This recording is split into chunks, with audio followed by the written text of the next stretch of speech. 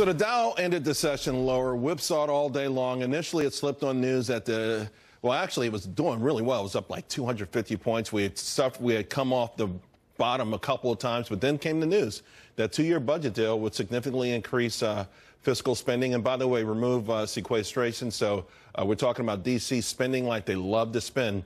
It also coincided that move with the spike in the 10-year Treasury yield as investors continue to see rates go higher at a really rapid clip.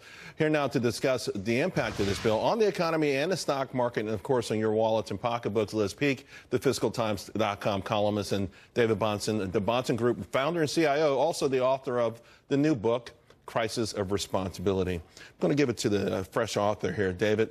It feels like there's going to be a major crisis of responsibility because we know Washington, D.C., both sides of the aisle, the establishment love to spend. They're trying to take the shackles that were sort of foisted on them off now to get back to the normal ways. Does that concern you?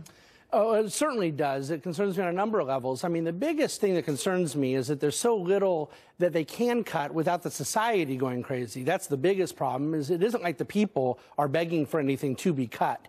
The entitlements are the real elephant in the room. Nobody wants to touch it.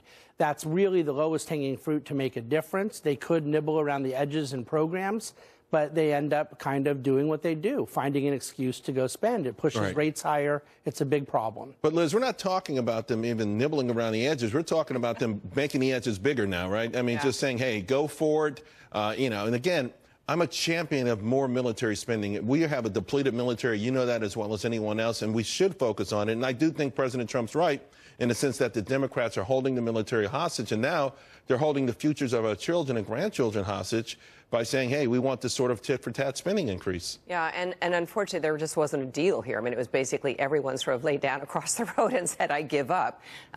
So, yes, we're going to have an increase in military spending. We're also going to have an increase in almost every other branch of government. And what worries me, I think, first of all, for Republicans, it looks terrible. The Republicans are supposed to be the party that has some fiscal prudence, and that's not showing up.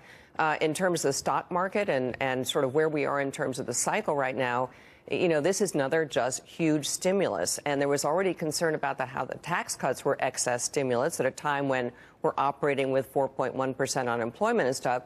The canary in the coal mine here is certainly Treasury rates. And when the market went crazy the other day, it was because Treasuries began to 10-year began to get close to 3%. We're certainly going to see that again. It's going to have a bad impact on the market. Also, we know rates are eventually going to go up anyway, right? Sure. I mean, the Fed was at zero for a long time.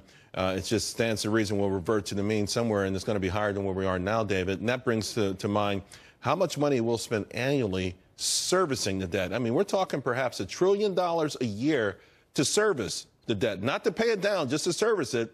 That's a lot of school books. Right? I mean, that's a lot of military hardware. That's a lot of things that can improve the lives of a lot of Americans. That's right. And it's something they haven't had to deal with. In this explosion of debt in the Obama years, rates were held so low, and for whatever reason, they refused to lock rates higher. Their balance sheet was so unbelievably short-term maturities, so they never took advantage of the low rates, so that debt service was actually a very low percentage of annual outlays. That's going to have to change, and I think that ultimately it argues for flattening yield curve and just a sort of compression of economic growth. It's not a good thing. It begins to push out other spending. That's really the scary thing. I mean, if you start factoring in higher interest rates, this servicing the debt becomes one of the biggest budget items. That is a frightening prospect. And you're saying there's no chance anywhere outside these entitlements or, you know, to even make a dent?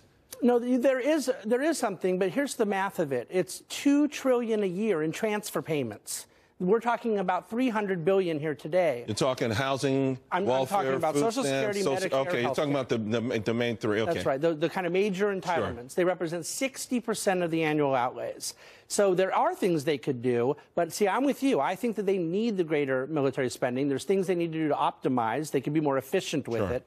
But the problem is there's no political will to cut in the other programs, and the entitlement issue is going to have to be... It's always been a political third rail, and it remains that way. Thank you both very much. Congratulations on the book.